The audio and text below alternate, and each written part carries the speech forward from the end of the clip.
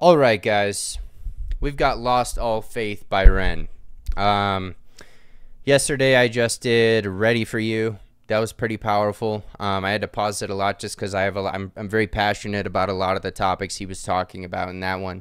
But we're here, Lost All Faith, so let's see what Ren's got for us. Here we go. Mate, I'm in a bit of a rush right now. You're a sick guy. Thanks, mate.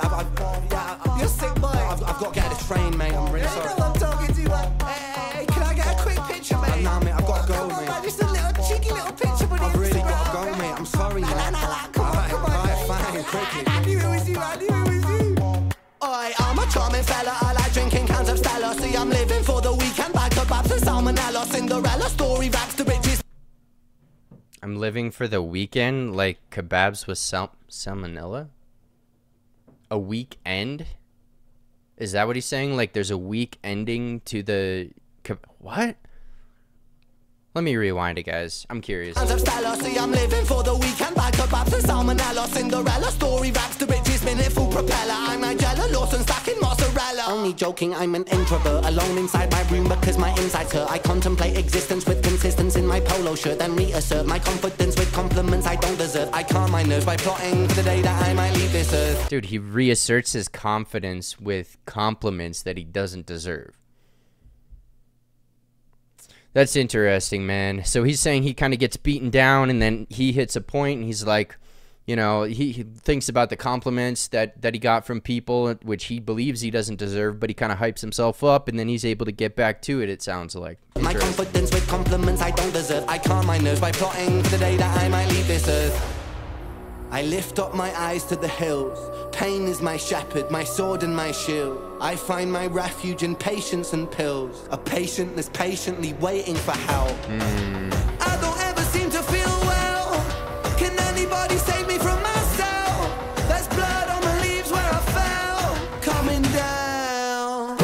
So that's a reference to, well, you could say Nina Simone's Blood on the Leaves or sorry, Strange Fruit, not Blood on the Leaves, but Kanye West's Blood on the Leaves, and then Nina Simone's Strange Fruit, which is actually a beautiful song. I mean, stunning voice. If you guys don't know, shame on you. Go check out Nina Simone, Strange Fruit. Incredibly powerful song, and then when you realize what it's about, you know, it's pretty shocking, and it gives you kind of a damned feeling. But, you know, obviously he's saying that he's experiencing kind of a similar pain, it sounds like, or at least that's an allusion to Strange Fruit and then Kanye West Blood on the Leaves. So here we go. There's blood on the leaves where I fell, coming down. Burn the border, sons and daughters, law and order. Crave disorder, praise more selfish ways have come too late. I've lost my faith. So I'm going to find out here through the rest of the song what exactly he's talking about, but it sounds like he's talking about, I mean, how long ago was this? So this lyric video is 4 months ago, and this was off of Sick Boy, so it oh shoot. So it sounds like he is, oh, did I just do that, guys? I'm sorry. He's alluding to Donald Trump is what it sounds like. You know, obviously the border is a bit, you guys tell me. I mean, I know in the UK, you guys have a very, that's a big issue in the UK, especially because, and France, I mean, Europe in general, because, you know, people have come from terrorist groups and they have, I mean, just legitimately attempted to slaughter Westerners, in Britain and France, you know, essentially the, countries that you know are big in NATO and that had deployed troops to those regions in Iran, Iraq, Afghanistan. So it sounds like that it might be an allusion to that, but I won't bang on too much about it. Let's keep going here. You've awoke a beast, I'm a geezer on the streets. Mona Lisa, this is art, make her Mona Lisa, she needs my meat.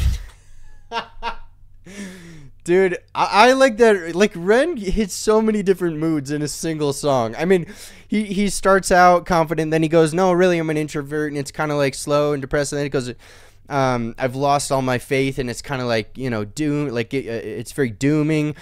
And then he goes to like, I'm art, I'm Mona Lisa, I make her, you know, moan, she whatever needs my meat or whatever. I'm gonna rewind it, but Ren, man, I like that he switches up. He doesn't just switch up the flow. It's one thing to switch up the flow in a song, but to completely switch the mood of the song and completely switch the way the listener is interacting with the music is a huge thing for me.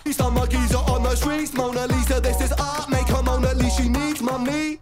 Eeny, meeny, miny, Mohammed, Abi Ali. Pleased to meet you, mate, who's the G? Not me, an irregular guy. Halitosis with psychosis, omens etched in my mind. Overdose. Halitosis, you guys let me know. You always do in the comments. I do read most of the comments. Let me know what halitosis is. I don't know what that means. Eeny, miny, Mohammed, Abi Ali. Pleased to meet you, mate, who's the G? Not me, an irregular guy. Halitosis with psychosis, omens etched in my mind. Overdosed on pills and potions, a collection of mine. Split a Valium with a Zanny and I mix it with wine. Oi, pull yourself together, mate. Pull your socks up, stand up straight. Look at you, you're such a mug. God, you're such a fucking stain. Honestly, I wouldn't be seen dead with you in public. Depressed and disorderly, it's like you fucking love it. Mug. Maybe you're right, maybe it's friend. Do it again and again and again. Maybe I'm high, maybe I'm meant to live in a cycle of anti-survival like man. In a prism like Ben, shot the iris of the land. Make believe and play pretend. God's my witness at the end.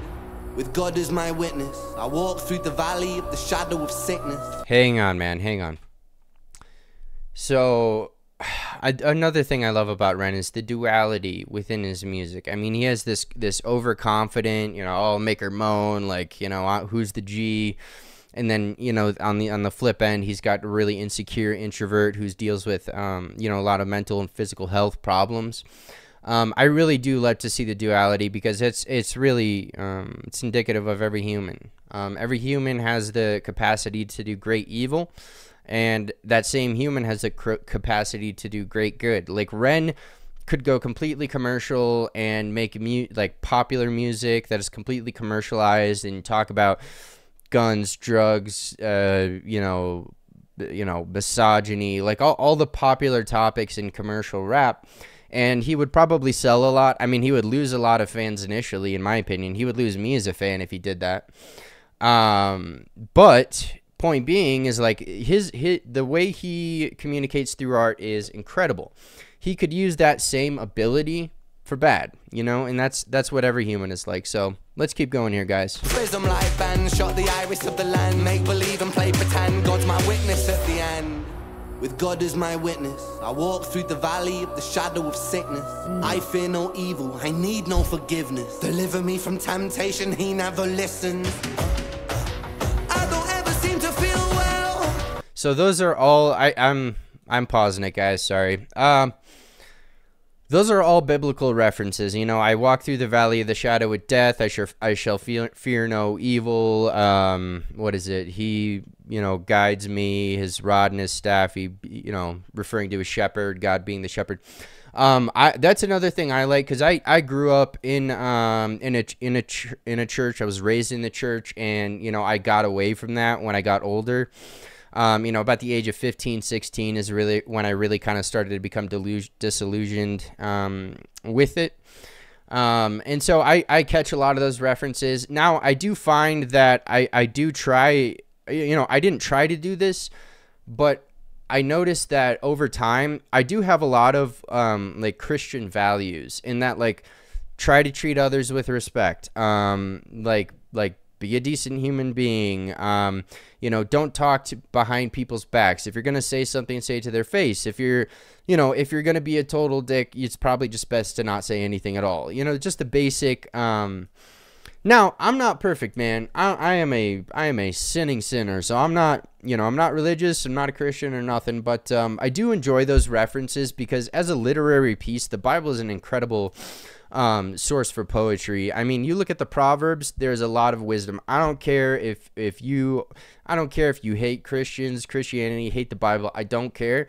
Go read Proverbs. Incredible poetry and a lot of wisdom in it. You know, whether it came from God, I'm not here to debate, but I definitely like the biblical references, I guess is where I'm going with it here. He never listens. I don't ever seem to feel well. Can anybody save me from myself? There's blood on the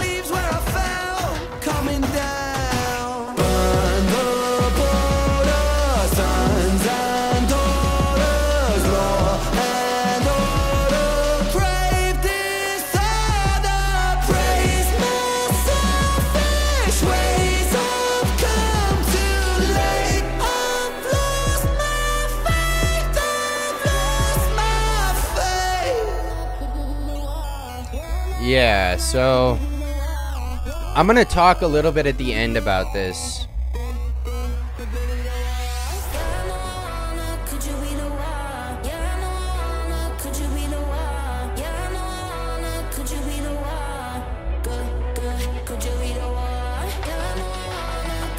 I'm pretty sure that's the end here. Feel free to skip to the end.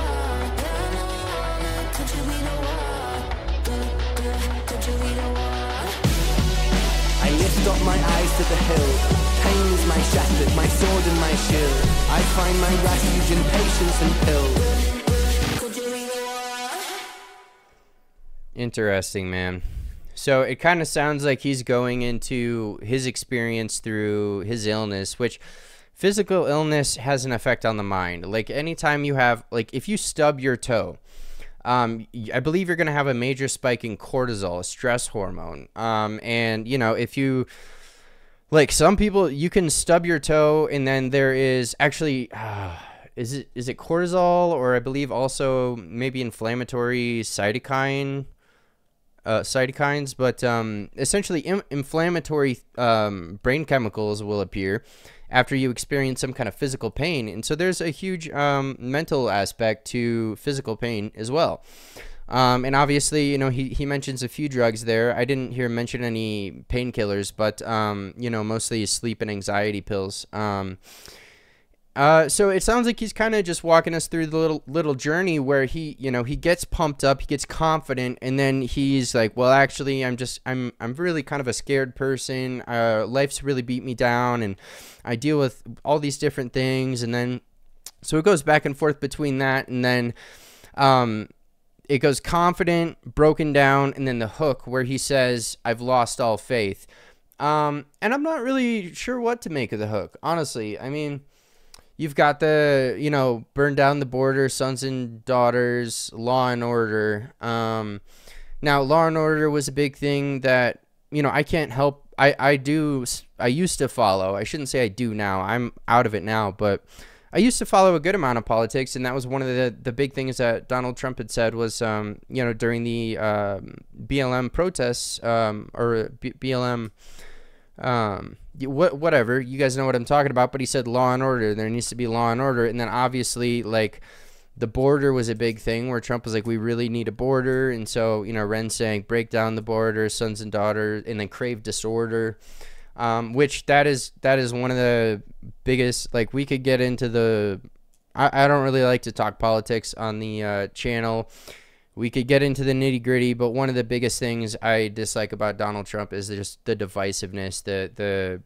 I mean, he did something recently where he's like dissing Robert De Niro on Twitter or something, and it's just like all of the divisiveness. Now, it seems like there are a good amount of people who like Trump, and they actually like that about him. They're actually huge fans of that he'll talk shit to anyone, and he'll just say these off the wall, create, like, you know, everyone knows the whole Mexicans are rapists.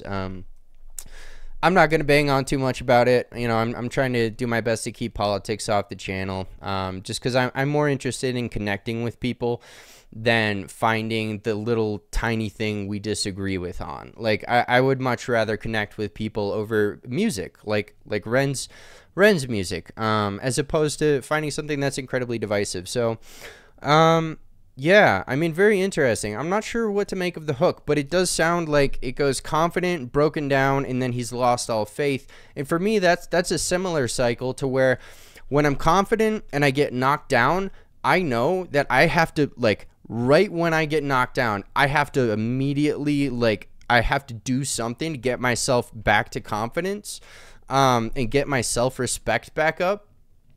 Or if you stay in that, you know, kind of like anxious, depressed mindset too long, that becomes your norm, and then you do end up in the lost all faith mode. So for me personally, it's a huge thing to once I get knocked down into that, like, man, you know, like that, I just had an interaction and I felt terrible. I was really anxious. I stuttered like 700 times, or that reaction I stuttered like 700 times, or whatever it was, or I completely missed that line.